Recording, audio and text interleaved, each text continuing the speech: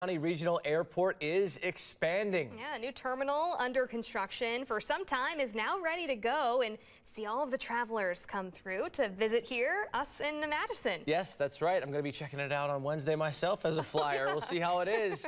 A lot of people eager to take a trip this summer. Joining us to break down this expansion, our very own Phoebe Murray out at the terminal this morning. Good morning to you, Phoebe. Show us around this new space here.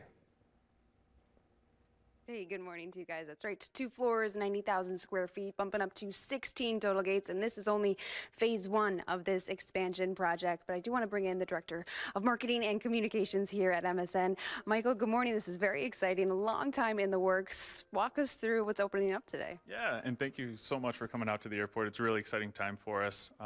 Like you said, we're opening the South Terminal expansion. It's the biggest single project in our 85 years of airport experience here, history here.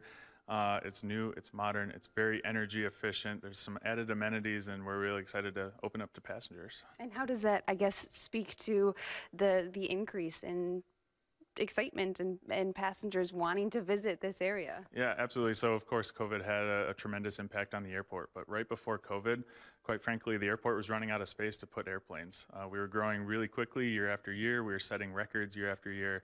So that's where this idea started, is to expand the gates, expand the space so we can accommodate more airplanes and more passengers for the future.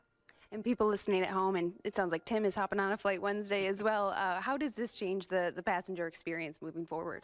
Ideally, it's going to be seamlessly, of course. We've been planning for this for quite a long time. So basically, tonight we're going to close the old wing, and tomorrow morning the first passengers will be departing.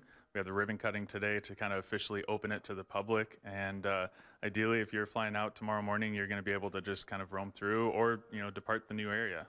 So not to get ahead of ourselves, but this is phase 1. What happens next? What's moving forward? Yeah, phase 2 is actually the demolition of the old wing, the South Terminal, where traditionally American Airlines has their gates. That wing is being demolished, which will allow all 6 brand new gates to open up.